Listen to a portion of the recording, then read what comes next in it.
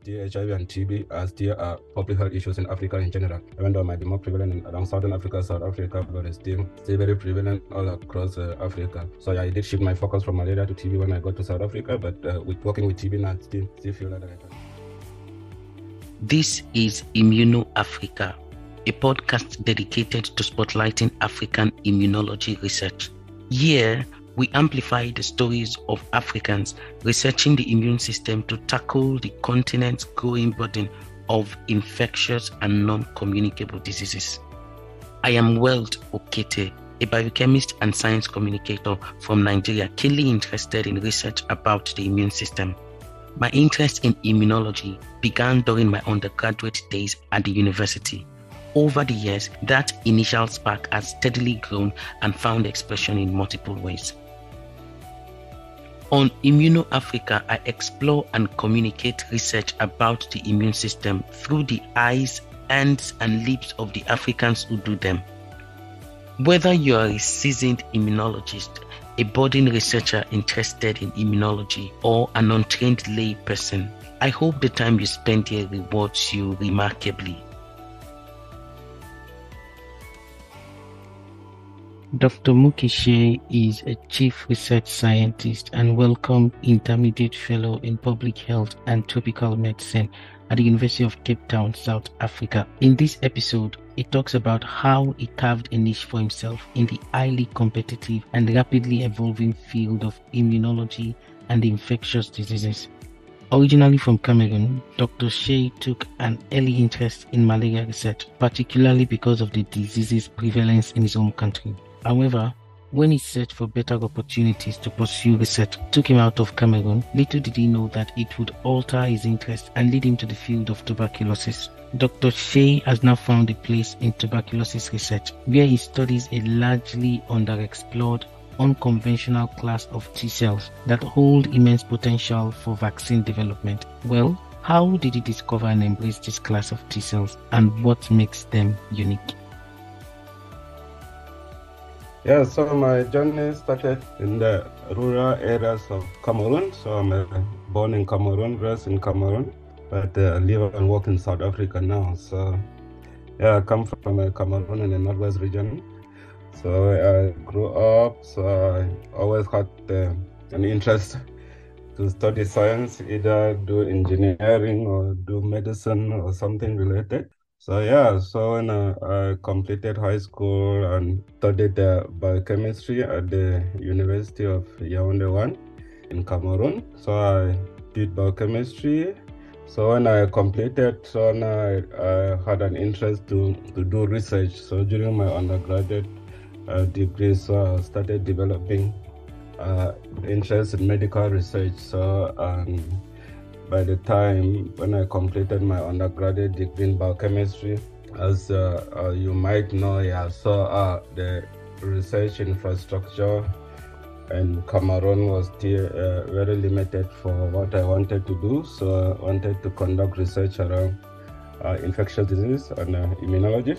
So that was my interest. But at the time, the infrastructure was not well developed, so I started to look outside, and that is how I ended up in South Africa, so at the University of Cape Town, where I started my postgraduate degree in immunology and infectious disease. So around 2005, and since then, never looked back. So it's been an interesting journey. But started with biochemistry in Cameroon and ended up in immunology and infectious disease in South Africa. Thanks for that beautiful introduction and giving us a background to how you started out. So I want to ask, why immunology for you? So if there was any experience that made you wanted to do infectious diseases and immunology research? Yeah, no direct personal experiences apart from when you're growing up in the rural areas in Cameroon. There is a lot of malaria and interest to try to find a cure, right, for the health conditions that were affecting us growing in the rural areas, especially malaria. And also at one moment I had severe chicken pox. So I was quite severe that I almost lost my life to it. So and from there, so I started thinking about how to solve challenging health problems, especially for people with little access to healthcare. Where we used to live, so the nearest health center, not even a hospital, the nearest health center was probably about 2 to 3 hours journey by foot. So which was not very easy. So and my passion has always been how do we find solutions to challenging health problems in the rural areas. So for people who have less access to healthcare and also less resources in terms of money to buy medication and all of that. So that is how my passion for infectious disease started. So earlier on with malaria and then personally with chicken pox and all of those. But anyway, when I ended up in South Africa, I started now to study immunology and infectious disease. So the challenges in South Africa were different from those in Cameroun. So here in South Africa, you don't have much of malaria, so much of tuberculosis and HIV. So and because my passion was always be to find solution to challenging health problems in where I am. So since I was in South Africa at the time that I started my research, so I then developed an interest in tuberculosis and HIV research. And that is what I've been doing ever since. So will you say your migration to South Africa kind of changed your focus, took away your focus from malaria and shifted it to tuberculosis and HIV? Yeah, definitely. Because like growing up in Cameroun, there was TB, but it was not as prevalent. You will really not see it as much as you will see malaria. So in Cameroun, I had more malaria but when I moved to South Africa, starting off my postgraduate studies and research, so there was little to no malaria and more of TB and tuberculosis. So then my focus shifted to tuberculosis and HIV, but since those were still infectious disease, and also even though in West Africa you might have more malaria, but you still have an epidemic of TB and HIV. So it's still HIV and TB are still public health issues in Africa in general, even though it might be more prevalent around Southern Africa, South Africa, but it's still very prevalent all across Africa. So I did shift my focus from malaria to TB when I got to South Africa, but with working with TB now, I still feel that I can still make a difference across Africa, not only in South Africa. Yeah, that's true. I think your story is making me want to ask certain questions about the whole concept of leaving your hometown or your home country to get better opportunities, and how it can change your interest or change your perception of what is important or what isn't so important. Because currently I think it's quite common in Africa and maybe some other countries that students would want to leave their home countries to other countries, maybe within the African continent or other continents, say like the US or UK, to because of their better infrastructure for conducting science research. And sometimes they start doing research that may not be directly relevant to the African populace. So I would want you to comment a bit on that from your own experience, of course. So how changing your environment can also change your research interest or focus, or change your perception, and perhaps what can be done to mitigate that effect. Because I'm not sure, but I don't know if you were to get an opportunity to go back to Cameroun or maybe conduct research on malaria, if you would still be as excited, considering the investment and commitment you've made to HIV and TB research in South Africa.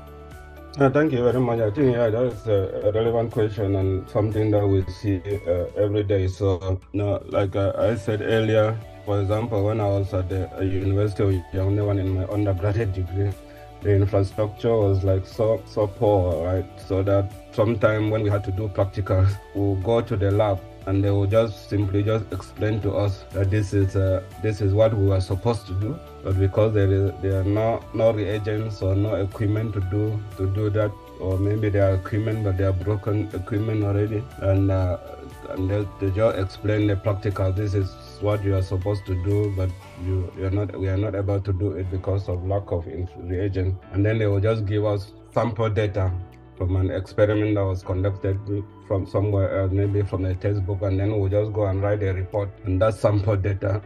And also based on the explanation that we were given about how the experiment was supposed to be done, and we'll just go write a report, and that will be our practical. So we'll practically write a report about the practicals without actually doing the practical. That's because there was no literal or no infrastructure to do the experiment. And that is, for me, having developed the interest to do the research, to pursue research. So that was really then not a good environment then for me, because I wouldn't then be able to achieve what I wanted to achieve in such an environment where there is no infrastructure. So that is how then I already had the basic knowledge about science and about research back home. So I needed now to look elsewhere. Actually, my first point was UK actually. So I applied to the UK. I actually got admission in 2 schools in the UK, but the fees was so high that I couldn't actually afford.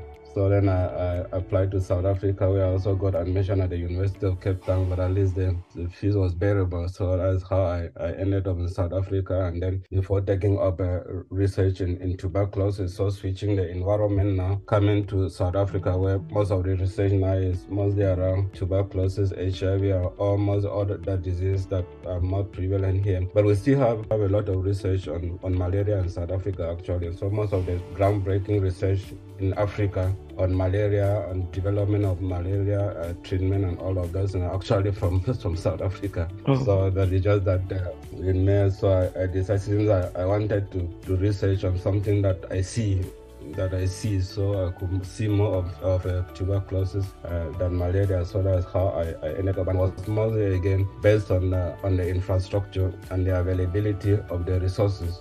So like then coming back to your question, so most people will actually end up doing research in a field, not because it's a field that they are really interested in, but because that is where the opportunities are based on the environment where they are. So if somebody living from Nigeria or Cameroun, for example, who had the opportunity to do research outside, and if the funding and the infrastructure, for example, is now where the opportunities are in cancer, for example, and you wanted to do malaria, but then there are no opportunities for malaria, you must end up doing cancer research, not because it was your initial interest, but because that's where the funding is and that is where the opportunities are. But maybe when you start with cancer, and obviously in the future you must still find your way back to your initial interest. So but for me now, having established my footprint now in tuberculosis and HIV research, I don't really see that I can switch back to malaria. So because even if my plan is still to go back to Cameroun at some point,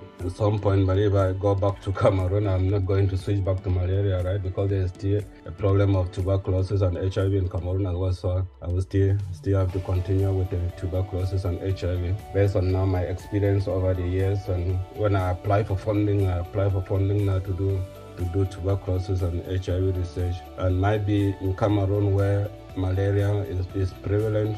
My focus might shift a bit to looking probably at, say, the interaction between malaria and tuberculosis, for example. Not that completely switching from TB to malaria, but I might, if I still want to do something in malaria, I might possibly looking at the interaction between malaria and tuberculosis. Yeah.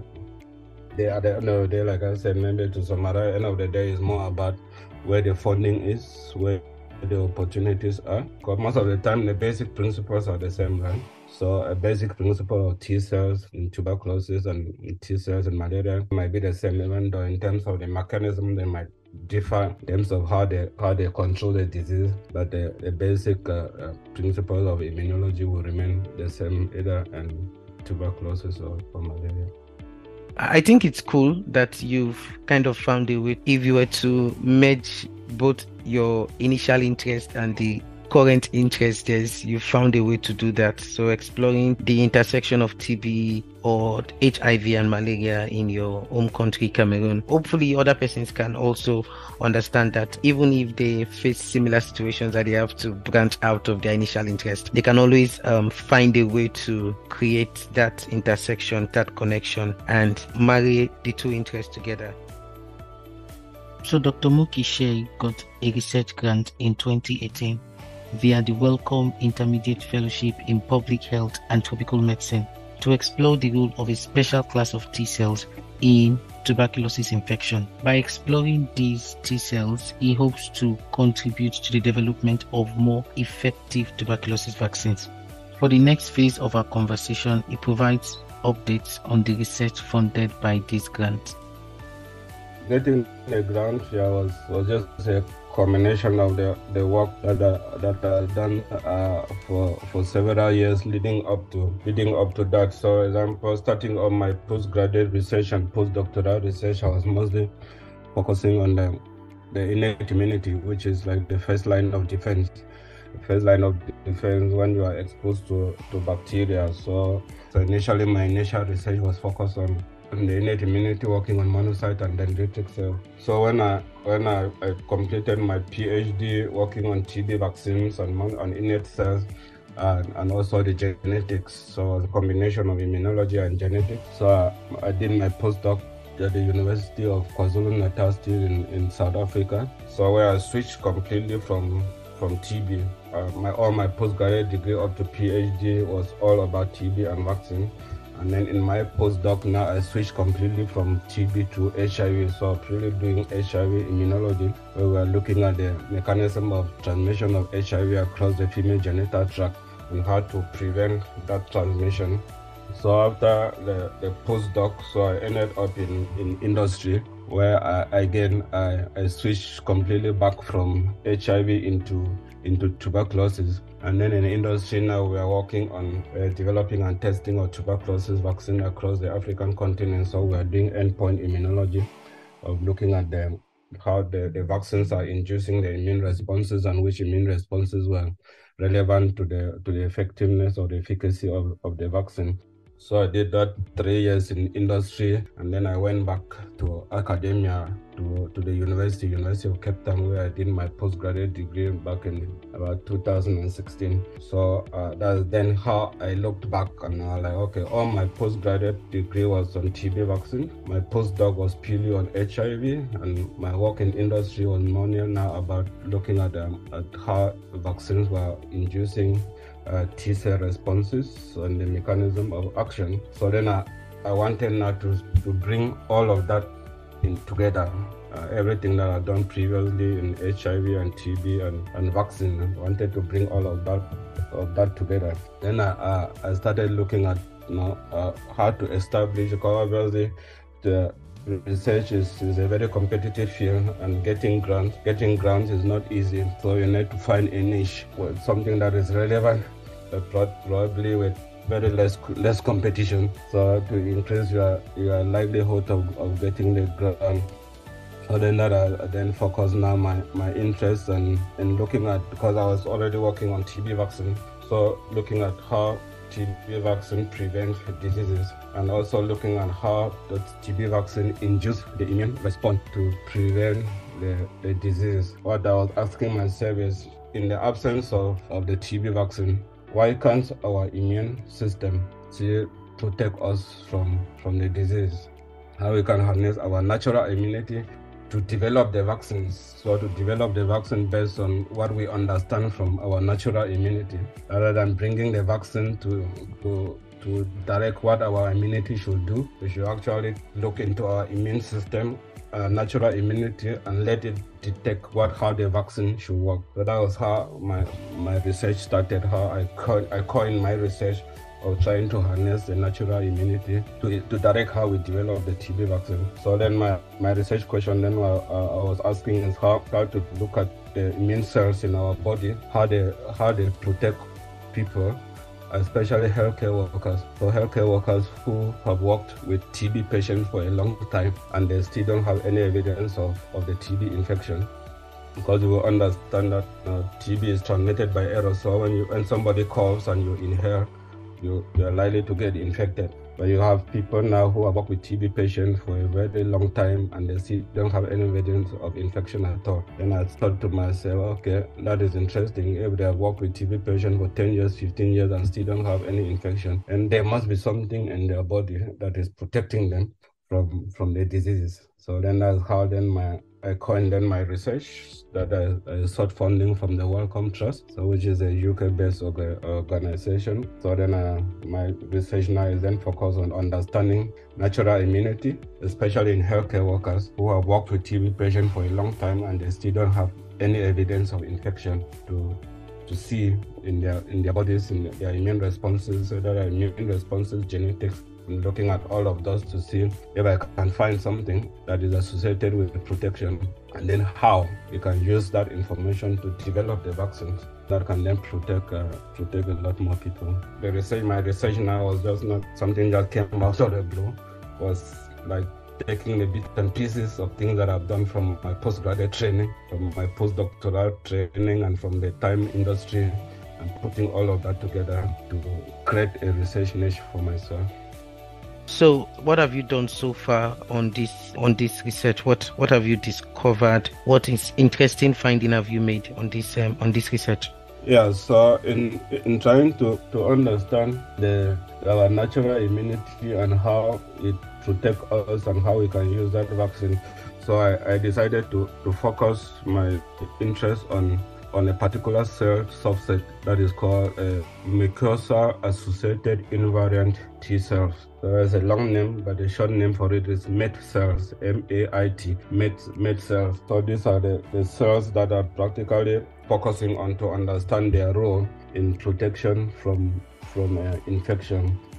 And then again, why I like this cell is these cells have just been recently, we were discovered maybe over about 30 years ago, but it was only in the last 10 years that a lot of interest has been focused on these cells, because it came out that these cells can have an important role to play in protecting us from several diseases. So, and then I focused now on cells. And the interesting thing about these MAIT cells is that, like I mentioned earlier, I did my undergraduate and my postgraduate degree looking at innate cells, which are a monocyte and dendritic cell. And then when I was doing my postdoc in industry, I was focusing more on T cells, which is part of the adaptive immune system, which is like the second line of defense. So the innate cells, innate immunity is the first line of defense, adaptive immunity is the second line of defense. But with the innate immunity, you have monocyte and dendritic cells, adaptive immunity, you have T cells. But then the interesting thing about MAIT cells is that they sit directly in between. They have properties of the innate immunity and they have properties of T cells. So that's like, okay, I work with innate immunity, I work with T cells, but then there are these cells that are just sitting right in the middle of innate immunity and adaptive immunity. So data had already shown that these cells are important in protecting especially animals or mice from infection. So I wanted to then see whether that also can be translated in human in protecting human from disease. So that's the cells that I've been working on. And so I had a grant in 2018, and so it was a 5-year grant. So and we started enrolling patients, and then in 2020 the worst happened, COVID came, and so had a devastating effect on our research for almost like 2 years. So we are not able to do anything, but because of COVID, everything, especially South Africa, was severely hit by COVID. Among other African countries, South Africa was about the hardest hit. So everything practically shut down. So all our research was shut down. And even when after more than a year of practically doing nothing, and when we restarted, so it was still too slow. It was actually just about the past year that everything seemed to have come back to normal, and we resumed the recruitment of our study participants. We just recently completed the recruitment of the participants into the study group. So we are screening healthcare workers through tests whether they are infected or not, using a TST, which is a skin test, and the interferon gamma release as a quantiferon. And then we are identifying people who who are resistant, who don't have any infection at all, and then also those as a control group, we are then looking at people who already have infection. So there are two important groups: those who have the infection and those who don't have the infection, despite being exposed for a minimum of 5 years. So we've recruited those patients now, and we collected a whole lot of samples, blood samples for immunology and blood samples for genetics analysis, as well as a lot of information about their risk factors. So we just completed that recruitment in, I think, about a month ago, actually, the first week of December, is when we completed recruitment.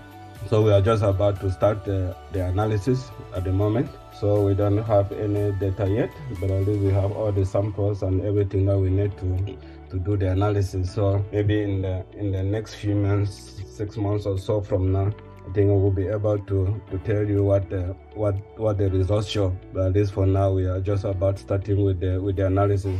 Because we have all the samples now, and just to start with the analysis. Yeah. So we don't have any concrete data from the study yet. But in the next 6 months, we hope to have some interesting data. Oh, that's fine then. I think Immuno-Africa will be waiting. So once answers have come, we'll bring you back on the podcast to share those answers with us, and of course share their implications for the development of vaccines and the protection offered by the immune system. No, definitely. I'm happy to share the results when they become available. Yeah, thanks. So I think I would still ask one more question about the mucosal-associated invariant T cells. You've provided information about why one of the reason why you chose that niche based on your experience and then based on the unique features of this class of cells.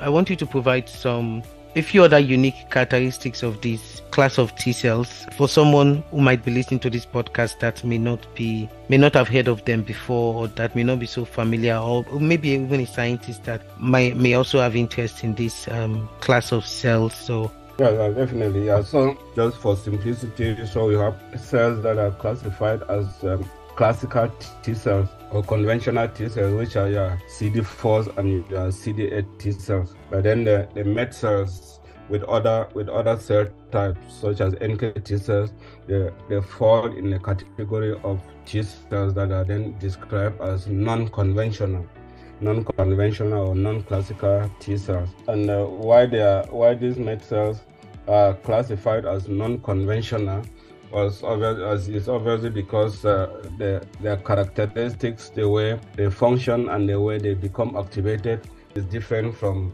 your classical CD8 and CD4 T cells. So for as basic immunology, we were told, or we learned that CD4s and CD8 T cells, before they become activated and do what they need to do, such as protecting people from different infections, they require three different signals to become activated. And the three different signals will be like there is like antigen presentation, where the cells of the innate immunity take up the bacteria, break them into little pieces, and then present them to T cells to say, oh, there is a foreign object here. There are bacteria present here. And then there is that antigen presentation. And then the second thing is that they require certain cytokine activation, where again cytokines that are still produced by cells of the innate immune system, such as monocytes.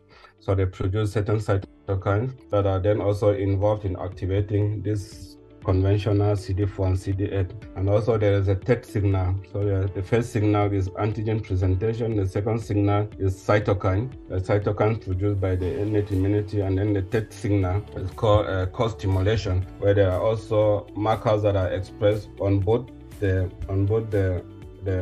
T cells and the innate cells when they interact with each other. So then you have those three signals that are required before a conventional CD4 or CD8 T cell is activated.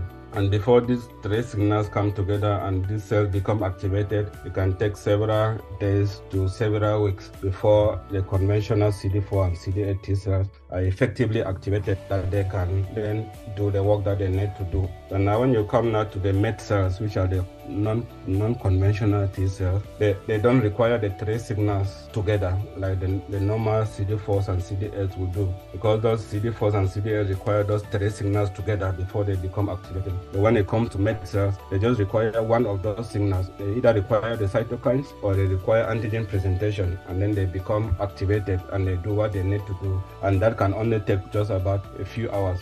And then the MAIT cells are already activated compared to days to weeks for normal CD4s and CD8s to become effectively activated. So the one good thing about these MAIT cells is that they are activated quite rapidly just by one of the two signals, either cytokines or antigen presentation, and that can happen within hours. Unlike normal CD4 and CD8 that will require days to weeks, and all three signals must come together before they become effectively activated.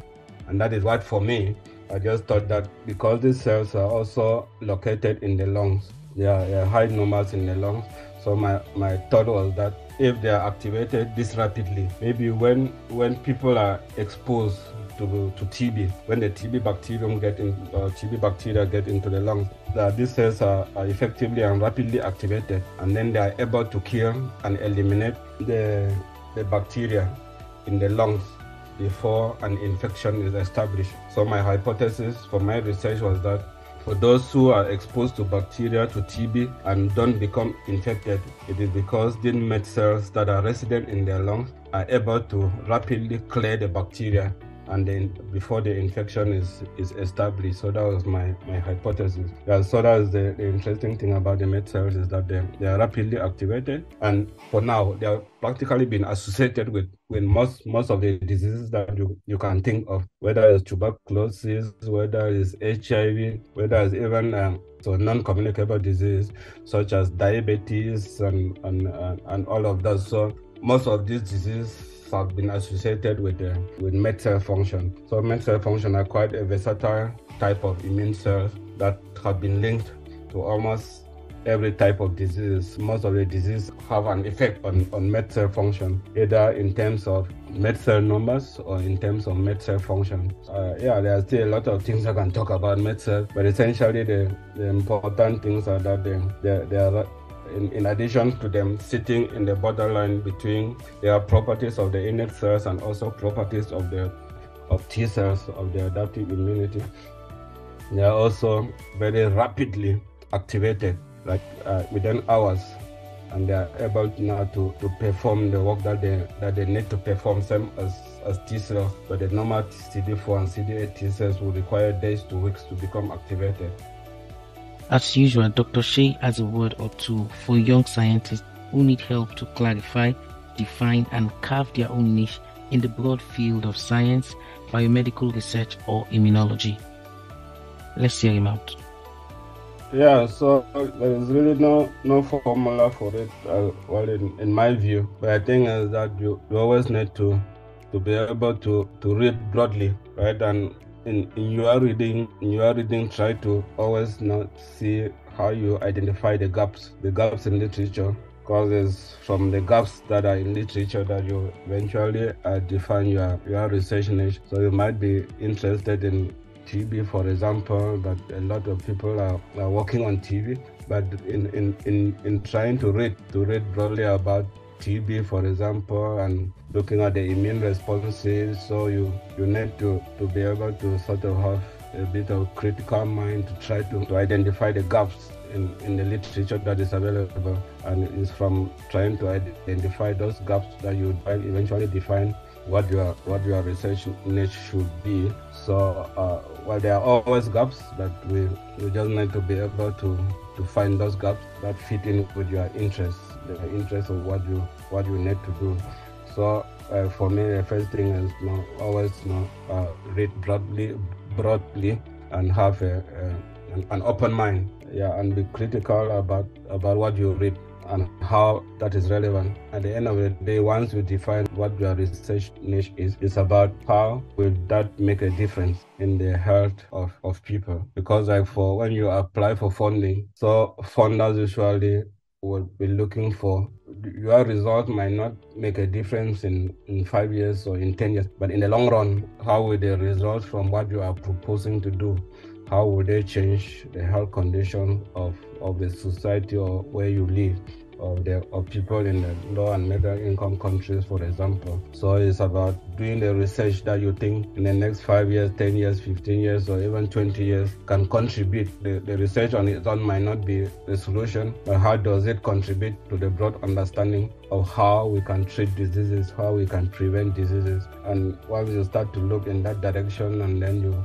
reading broadly and identifying the gaps, and also just being passionate about what you are doing, what your interest is, because it's your passion that will probably get you going when days are tough, when days are dark, maybe when the funding is not forthcoming and when you're not getting the results that you expected, but it's still your passion about the research field that you have chosen that will get you through those difficult times. Yeah, so it's about getting something that you're passionate about, reading broadly to identify the gaps in the literature, and all in all, so thinking about how does that research, how would it improve the life of people around you or in the communities where you live or in low and middle income countries. Yeah, great tips. Thank you for sharing all of those tips with many of us. I think I'm in the category of those that you are sharing the tips to also. So yeah, thank you so much for honoring this invitation. I really appreciate. Wish you the very best, because we need answers so you can come back and share this interesting research with Immuno Africa and spread it to the world. So wishing you the very best on your research.